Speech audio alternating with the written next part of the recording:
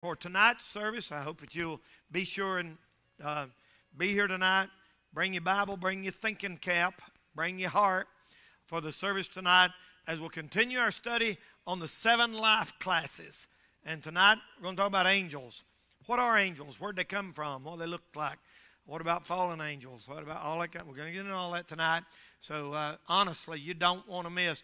Brother Derek's talking about that Numbers chapter 5. This is another subject people know absolutely nothing about. Nothing about. They, honest to goodness, I'm not trying to sound mean, but people think angels are little naked babies flying around with a bow and arrow. You couldn't get further off if you tried.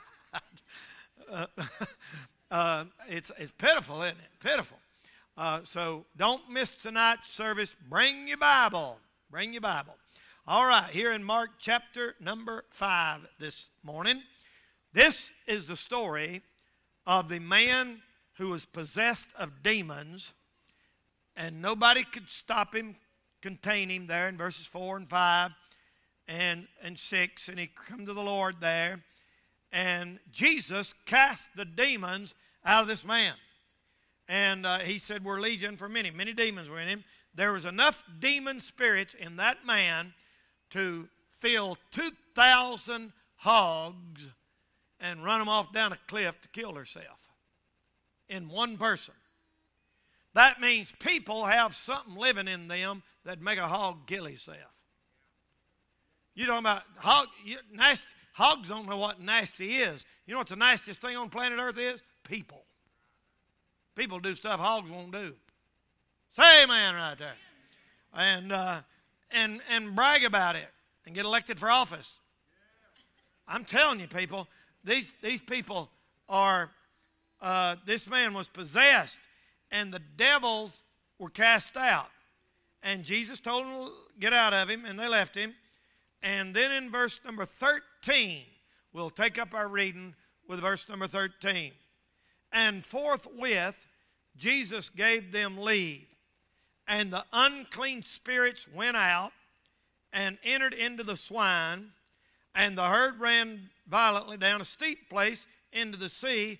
They were about 2,000, and were choked in the sea. And they that fed the swine fled and told it in the city and in the country. And they went out to see what it was that was done. And they came to Jesus and see him that was possessed with the devil and had the legion, sitting and clothed and in his right mind, and they were afraid. This guy got saved. He got straightened out. And they that saw it told them how it befell to him that was possessed with the devil, and also concerning the swine. Look at this strange prayer in verse 17. And they began to pray him to depart out of their coast. What a weird prayer. They prayed the Lord would leave. What a prayer. They prayed he would depart out of their coast. Anybody got a special prayer request? Yeah, I got one. Will y'all pray that he'll leave town? That's how messed up people can get. You don't want to pray the Lord will leave, y'all. You pray he'll come and stay with us. And then in verse 18, and when he was coming to the ship, he that had been possessed with the devil prayed him that he, the guy that had been possessed, might be with him, Jesus. Now, hold your finger there. I'm going to read another verse. So he's got all straightened out. He's clothed in his right mind. Everybody's seen the change in him. He got saved, got right with God. And then they come in the ship, and he said, Lord, can I come and go with you? I'm tired of this old life. I got rid of all my old friends, all my old habits. I want to come and be with you, Lord. And the Lord wouldn't let him. Look here what the Lord told him, verse 19. Howbeit, Jesus suffered him not, but saith unto him, Go home to thy friends, and tell how great things the Lord hath done for thee, and hath had compassion on thee. And he departed, and began to publish in Decapolis how great things Jesus had done for him, and all men did marvel. Now, he said, Lord, can I go be with you? The Lord said, no, you can't. I need you to go do this, this, this, this, and this. And he did. I want to preach to you on this subject this morning. Why you are still here. Why you are still here. How many, you don't have to raise your hand, how many have thought that, I wonder why I'm even still here? Yeah. Hey, have you ever wonder why the Lord didn't just kill me, that last thing I went through, and just take me on? Have you ever wondered why the Lord didn't just take us on to heaven and perfect us when we got saved? Wouldn't that have made a lot more sense? Wouldn't it have been, if you thought, all right, when I got saved, all right, get me out of this mess. I don't like this world no more. Bam, took you on to heaven. Wouldn't that have saved a lot of junk and fussing and fighting and heartache and problem and trouble if you just went straight to heaven when you got saved? I mean, we're not a citizen of the world anymore. We're strangers and pilgrims down here. Why didn't the Lord just say, all right, you got saved, Denny, come on home and be with you? Back when I was 18 years old, he's left me here all these years. Why are you still here? Why am I still here? I'm going to tell you why. Have you ever thought, well, why leave us here to be hurt and get our feelings crushed and our heart broke and to be tread upon like animals and mess up and get out of touch with everything and get all our lives all contrary? And think of the times you could have left here. I want you to think of the times in your life it could have went the other way and you wouldn't even be here right now. Think about that. Now, I know everybody in here has probably got a story. Brother Danny, I remember one time I had to go to the doctor, and boy, if they hadn't caught it right when they did, I probably wouldn't be here. All of us about been in car wrecks, right? Lord, I couldn't tell you the times, y'all. I couldn't tell you the times that I've come that close. Only by the grace of God. I have drove millions, I'm not exaggerating. I started counting out the cars I'd wore out one time and lost count. If you put 100,000 miles on one, all it takes is 10. That's 1,000,000 miles. And I've had a lot more than 10. And I got one sitting out there with 130 almost on it, 29, something like 20-something on it. One at home with 200 and something. Nothing at home with 150 something. You think, my goodness, you must be a good driver. Not really. I come out in Florida, coming through Orlando and places like that, and I'd be flying through there 70 and 75 miles an hour, traffic in front of you, traffic behind you, and there'll be a big brick wall about that high on this side, and a tractor and trailer starts coming over. I had that happen to me. And I mean, you got about a half a second to make up your mind what you're going to do. And he's coming over. You're in his blind spot, and he didn't see you guys signal light on, and he's coming over, and you see that, here's a brick wall, and you see the road getting littler and littler like that. And I have been there more than once, and if you slam on your brakes, you're going to get back here. And I put my feet on the gas and floored it, and shot right through that little hole as he's coming over like that.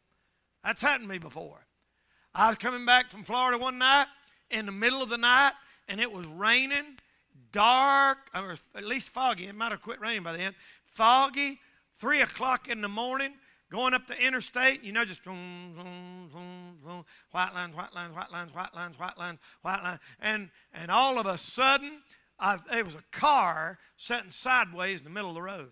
No lights on. I don't know if they'd wrecked. I don't know. Well, I'm telling you, I did not have time to slow down. I did not have time. And I went like this and went around that thing. I don't know how. Somebody back behind me bound to hit that car. I wonder to this day what happened. They wouldn't know where to go. And sometimes you think, have you ever thought, God, why am I still here? I meet people once in a while, some smart aleck, and I mean, oh, Danny, you still here? And I was like, you don't look so hot yourself, son. The longer you know, when you get 40, it's downhill from then on, right? You ain't going to get no better. I mean, it's downhill. And some of you peaked out about 17 and been going down ever since.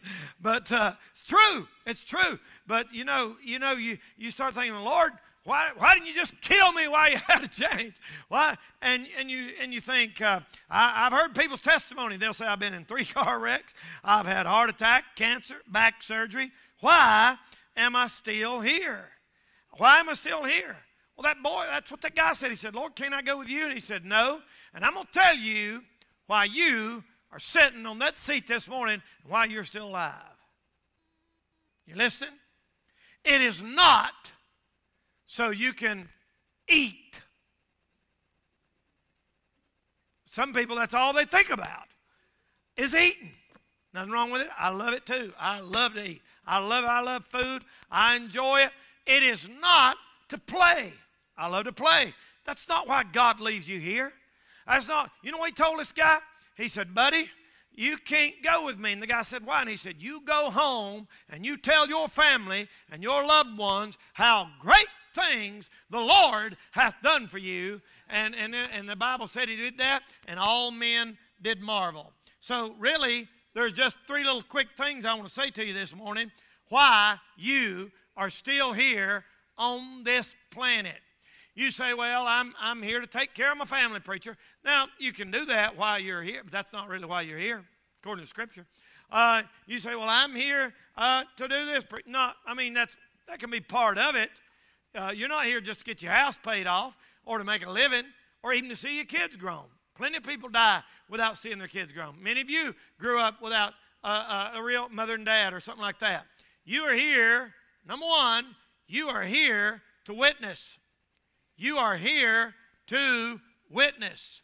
You can't do that in heaven. You can't witness in heaven.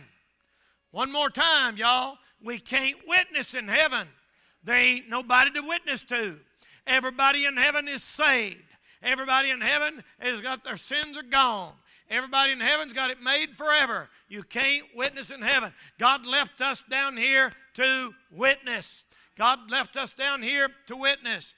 He said, go home to your friends. Go home to your friends. Have you told your friends about Jesus? Have you actually sat down and took the Bible or a tract and told some of your friends or somebody you work with? I want to challenge everybody here. You know, we're living in a time, every Bible preacher I know of, every Bible preacher I know of that even knows half what he's talking about is preaching. We are in the end times. Things are winding down. The Lord must be coming. Everyone, I don't know one true Bible-believing preacher that says, oh, we ain't nowhere near the end. I don't know nobody that believes that. Whether there's been things happen this year that we've never seen happen before on a scale which we've never seen before. Our country has changed more in the last year. Some for the, maybe a little bit for the good, but 90% for the bad. I'm telling you, brother, we're in a mess like we've never seen before. The Lord is coming. If there has ever been a time in history when God's people need to show this world what the truth is, where the light is, what hope is, it's the time when you're living in. Would you agree with that? Listen, there's never been a time when we can let our light shine any brighter than we can right now. Shining light? Are you kidding me? What a time to let the light shine, people. What a time to say, I know the light. I know the light. I know who is the light. To this boy, years and years ago, back in the 1800s, he met this old crippled man. And this man had a cripple in his walk, and he walked like that. And he met this young man, and he was talking to him. And the young man said, what's your business, sir? He said, I'm out hunting sheep. And the boy thought he was crazy. He went home and told his daddy, he said, I met this crazy man out there on the street. He said he walked weird, and he acted weird, and he said he was hunting sheep. There ain't no sheep around here. What's the matter with that guy? And you know who it was? It was an old man by the name. They called him Uncle John Vassar.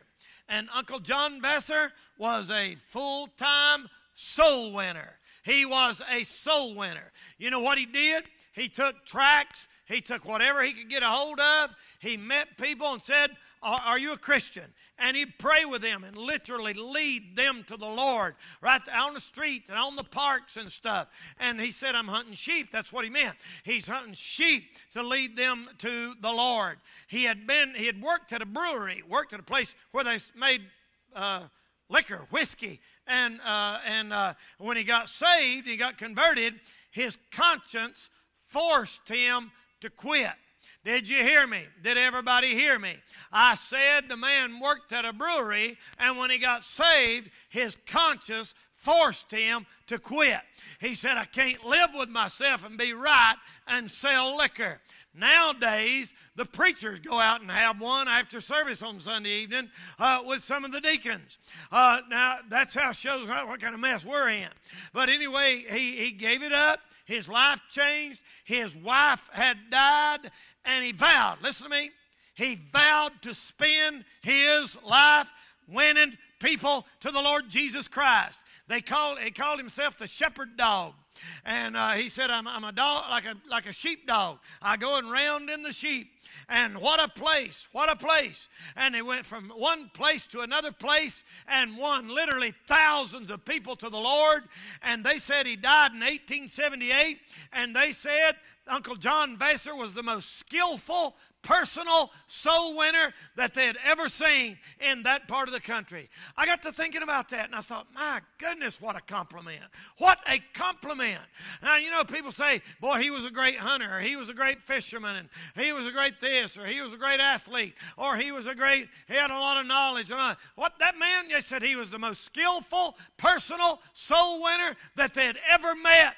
Ladies, I want to put a challenge forth to you people at Shining Light Baptist Church. I'm challenging it. Every one of you. You know why the Lord's left us here? To witness to a world that's in darkness. God cares about people out there. The Lord cares about everybody in Burke County. The Lord cares about that young man I picked up right up there and was on drugs the other day and give him a ride over to a trailer park that was not a nice place. I could tell where I took him. And I tried. The Lord cares about that boy. The Lord cares about our bus kids. The Lord cares about our bus kids' parents. He cares about their aunts and their uncles. He left us here to witness to them. Listen, he's got somebody he wants you to witness to, or he'd took you to heaven. Amen.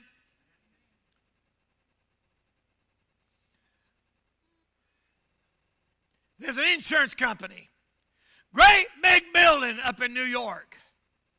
And they called all their salesmen from around the country to come to a conference to teach them how to sell insurance.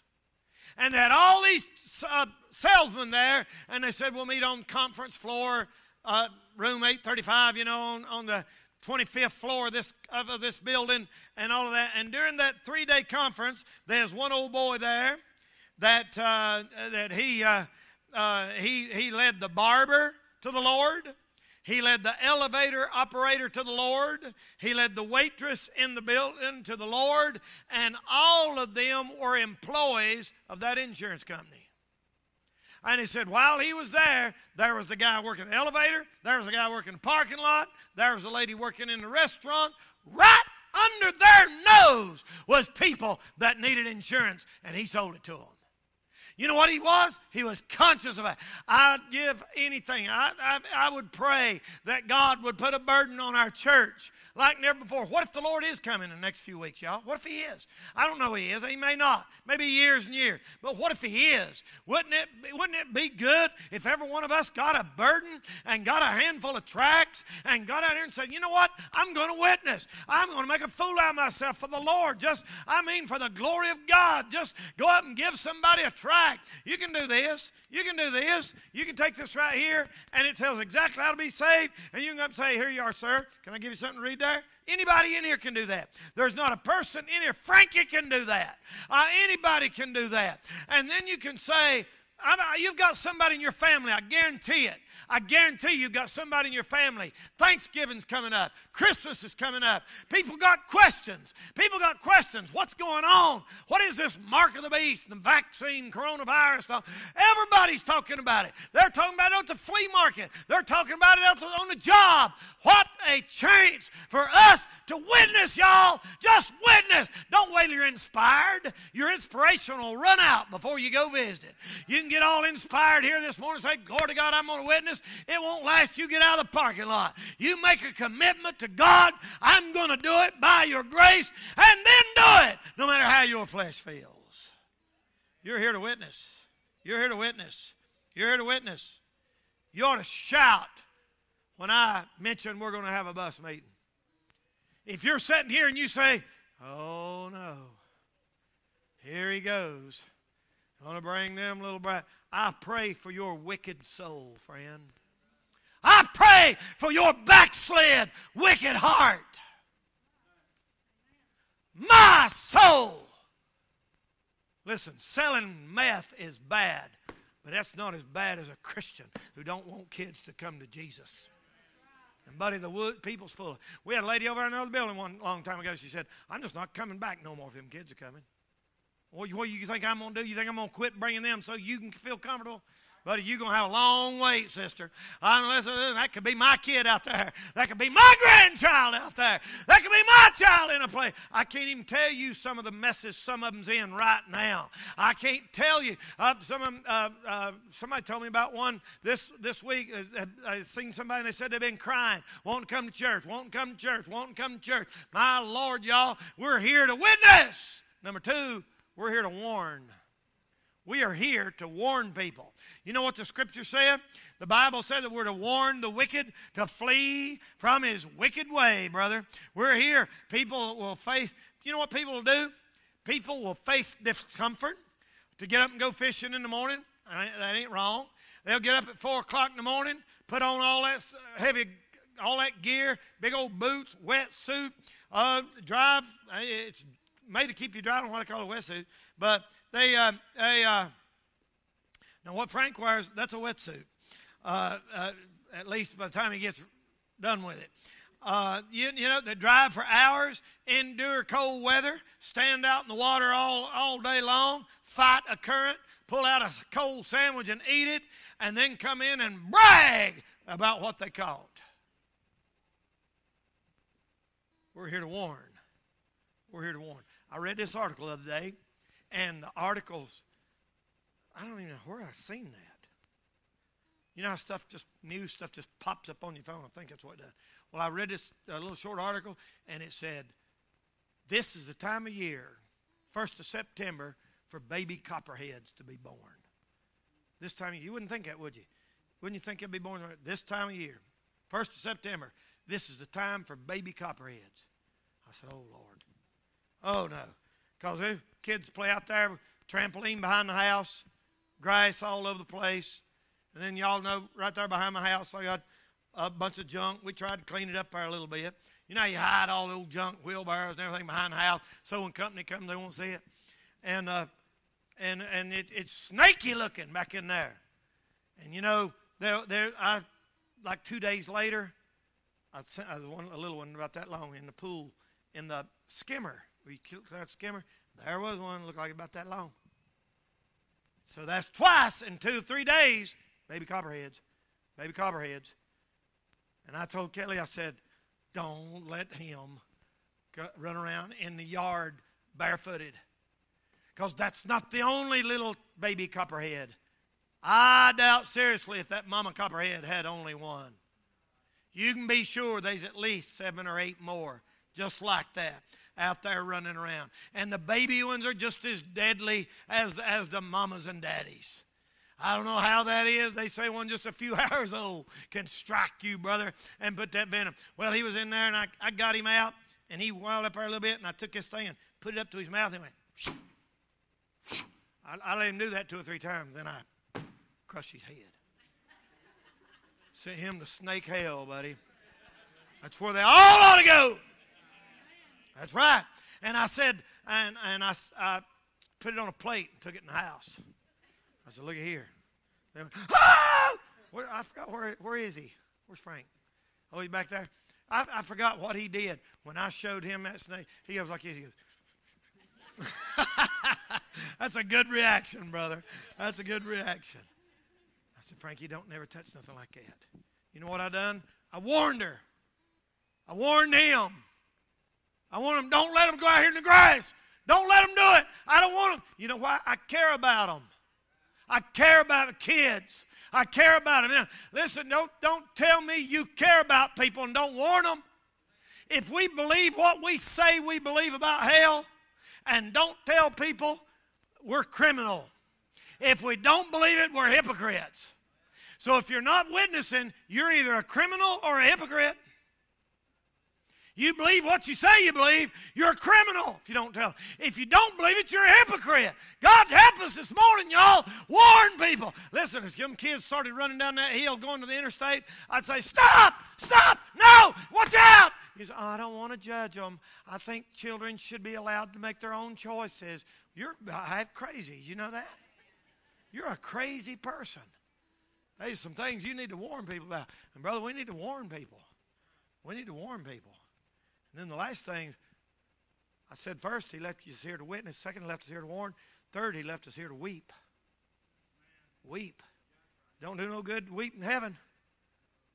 Don't do no good to warn people in heaven. What are you going to do? Go to heaven and say, boy, I'm warning you. They don't need warning. They don't need crying over.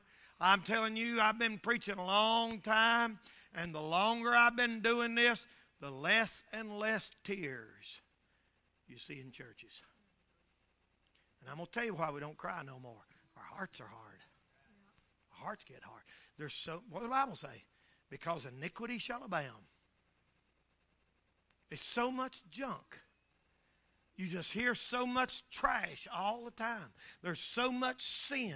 There's so much ungodliness. There's so much perversion everywhere you look. You finally just get apathetic. You just don't care. You say, well, who heck with it?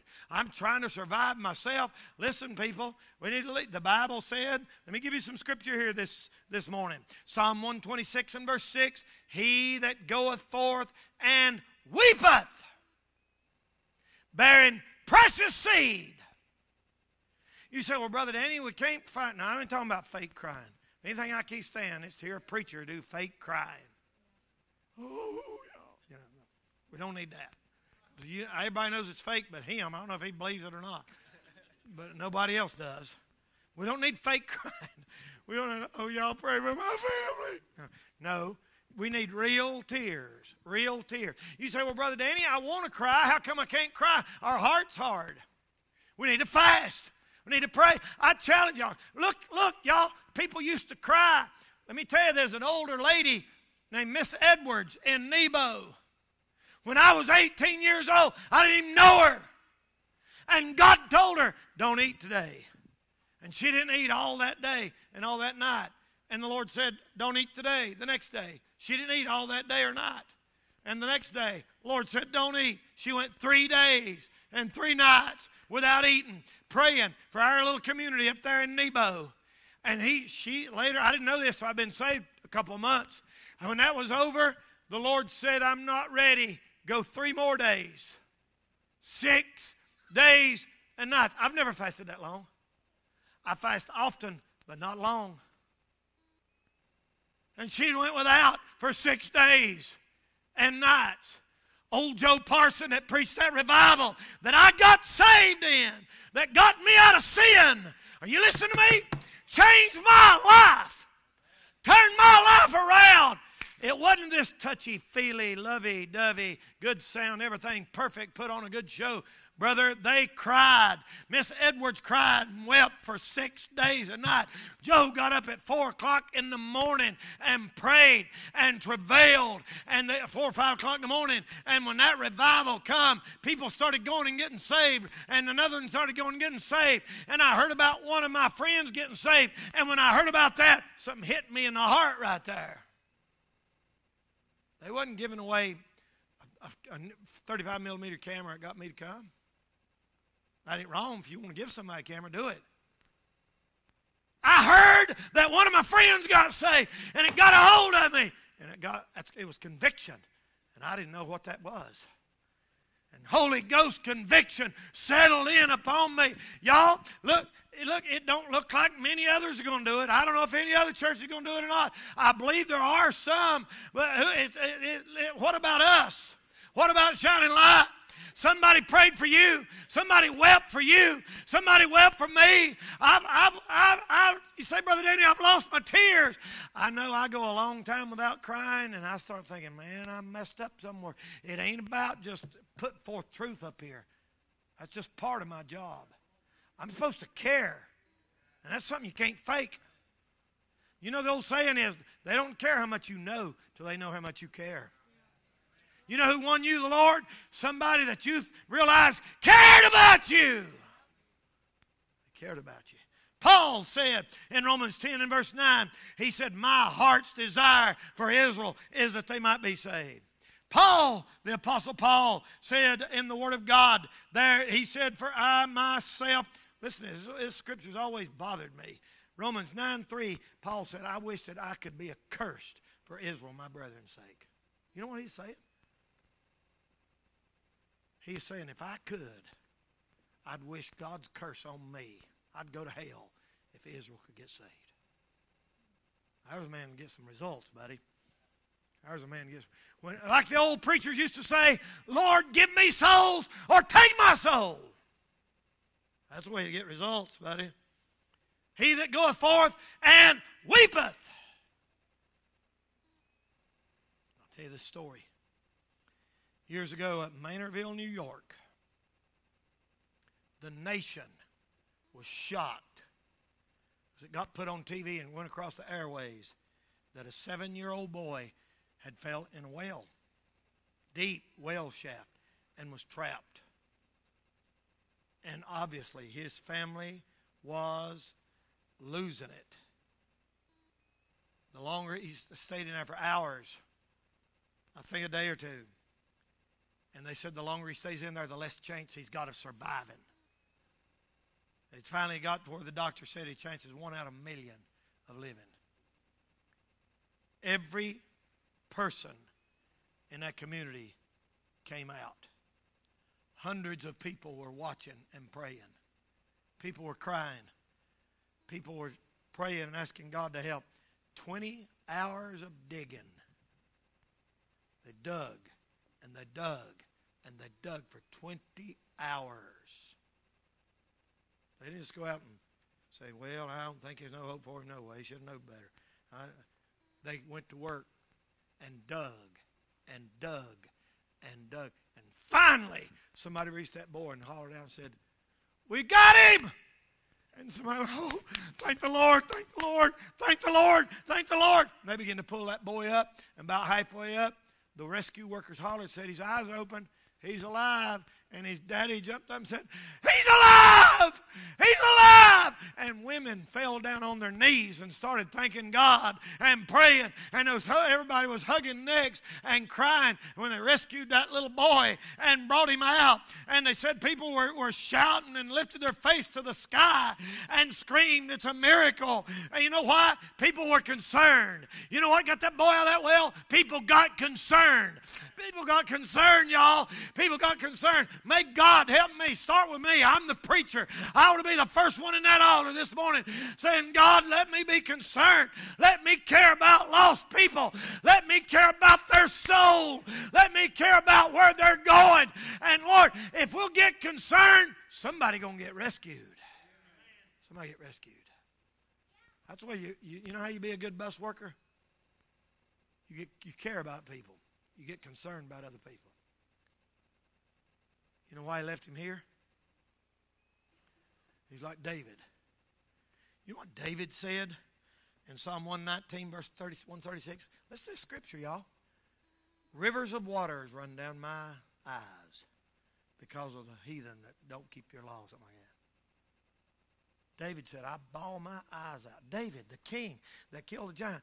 You know, people have, oh, that David, he's a wicked man and everything. That's why God said he's a man after his own heart. He bawled his eyes out when he looked around and seen people not living right. We get a smart mouth attitude. Say a bunch of dogs, they ought to get what they deserve. There is a sense when you got to preach against stuff. I know that. You know what Jeremiah said?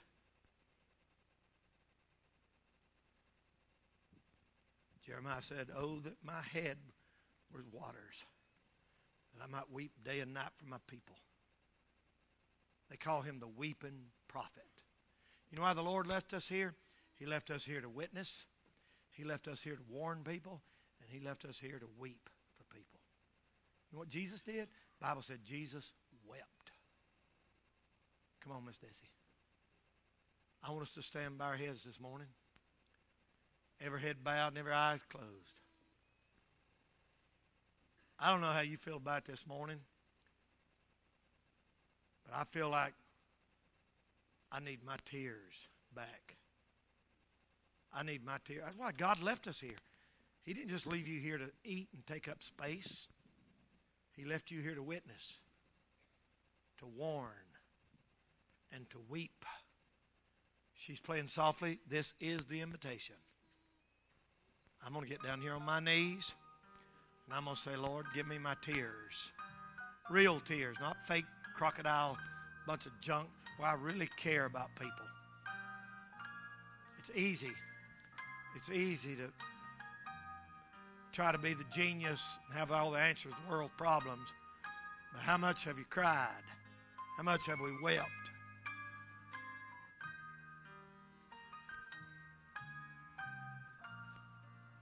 Oh, Lord. Oh, Lord. You're here this morning. You need to get your life back right with God. You've been backslid. The coronavirus has knocked you out. And you need to get back in there. Be a good time to do it right now. Be a good time to do it right now. Let's do that right now. Slip out of your seat. Get down here. Get down on your knees. Say, preacher, I let the devil use the coronavirus to knock me out of church. And I'm sick of it. I want to get back in here. Serve you, Lord, and do the right thing. Come on, come on. Come on, that's right, that's right. Others coming, others coming. Let's get down on our knees this morning and pray. Heavenly Father, I beg you in Jesus' name that you would forgive us of all of our sin. Lord, forgive us for our hardness of heart. And Lord, help us to break up our fallow ground, sow not among thorns. I pray, God, that you'd bless every single person here this morning on this altar. God, give us a burden for lost souls. I pray that you'd help every person here to make up their mind. We're going to be a witness and warn people and weep for people. Oh, God, give us tears of a burden, Lord. Put a burden on our heart, Lord. We can't just conjure it up. We can't just manufacture it in the flesh. We can't just decide we're going to care. Lord, help us to really care. Lord, to care about souls. And Lord, to weep. Lord, in the day and night. And to care about men, women, boys, and girls. Have mercy on us, O Lord. Bless our church. Give us a church full of people like John Vaser. And be a soul winner for the Lord Jesus Christ. Bless our church, Lord, as we go. Help every one of us here to witness to somebody this week. Lord, let us win somebody. Help us, lead us to that soul. Give us the right words to say. Help us to come with rejoicing, bringing our sheaves with us. Bless these on the altar this morning. God, do what ought to be done. Get us ready for camp meeting coming up here in a couple of weeks. Oh, God, do what ought to be done in every life. Save souls. Stir our hearts, Lord. Send a great revival during these dark days and difficult times. And Lord, increase our faith. Help us to be strong in the Lord and the power of your might. Well, thank you for what you do. In Jesus' name we pray and for his sake. Hallelujah. Hallelujah. Amen. Amen. Amen.